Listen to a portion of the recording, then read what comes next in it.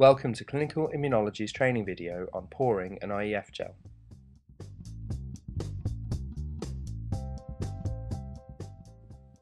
The first step is to turn on the water bath. The temperature needs to reach 70 degrees Celsius in order for the gel to stay liquid. The next step is to measure out the dry ingredients. For this step, you need to use the fine balance. You need to tare it to zero with the weighing boat on it. First, accurately measure out 0.3 grams of the IEF quality Agarose, which should be in the small white tub.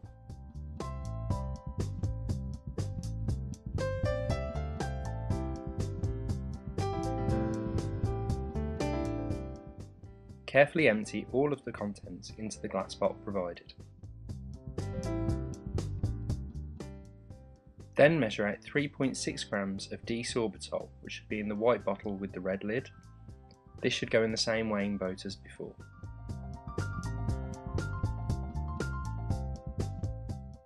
As before, empty all of the contents into the same glass bottle as the Agarose. The next step is to measure out the 10% glycerol solution. Measure out 27 ml of 10% glycerol into the measuring cylinder provided. Then add this solution to the glass bottle containing the dry ingredients.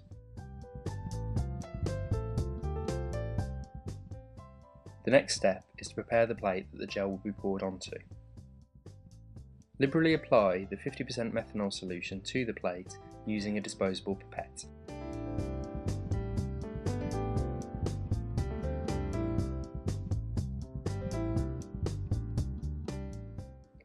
Next, take a sheet of the gel bond film and the backing paper.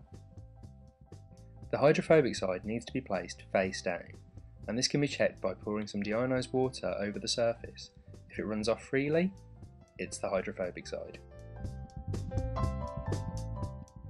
Place the hydrophobic side face down onto the methanol you poured onto the gel plate, rubbing backwards and forwards to ensure good adhesion, and removing all air bubbles.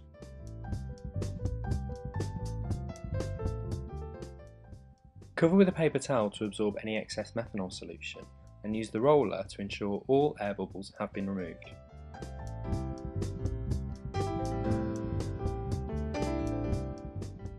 Place a plastic frame over the gel bond film that you've just applied, making sure the smooth side of the frame is facing downwards.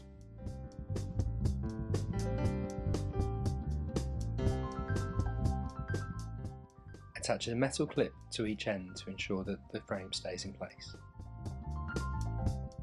The next step is very important. You need to make sure the gel plate is level so that the gel forms evenly. Tear up a strip of the gel bond backing paper. There are 3 dials underneath the plate, 2 at the front and 1 at the back. These are used to level the plate. With the spirit level running left to right on the gel plate, use the 2 front dials to balance the bubble so that it's in the centre of the spirit level. Next, with the spirit level running front to back, use the rear dial to once again balance the bubble in the centre of the spirit level.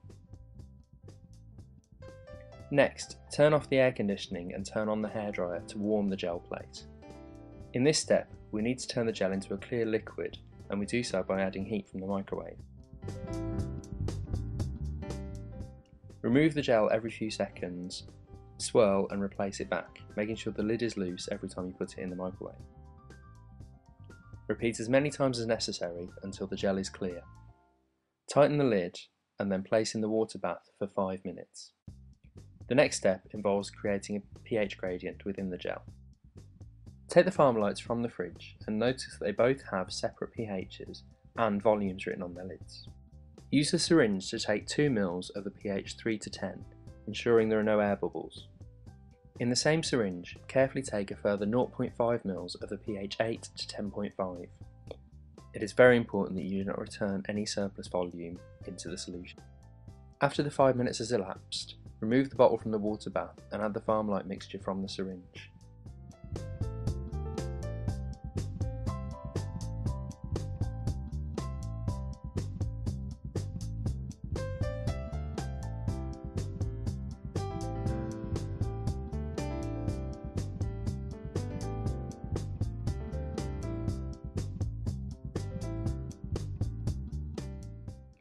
Replace the lid, swirl and return to the water bath for a further 5 minutes.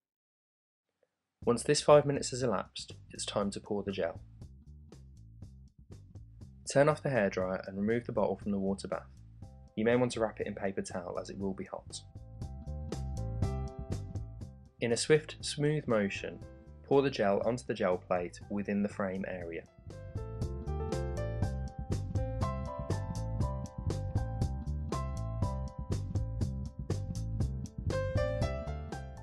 Gently tilt the gel plate to ensure even coverage within the frame.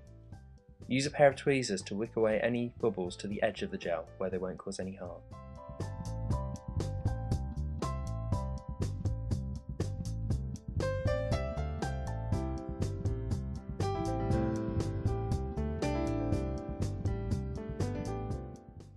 Leave to cool for 15 minutes to ensure the gel will settle properly and evenly.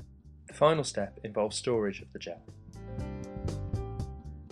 Carefully remove the clips and the frame and slide the gel bond film from the plate with the gel on top of it.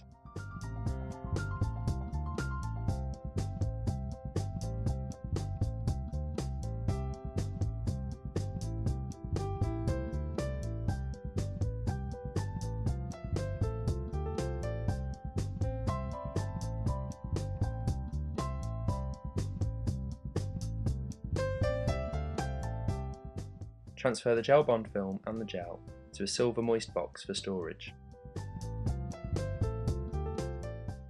Place in the fridge for at least 30 minutes before using the gel, ideally overnight. To prevent contamination, all equipment used must be washed with deionised water and stored in their original storage areas.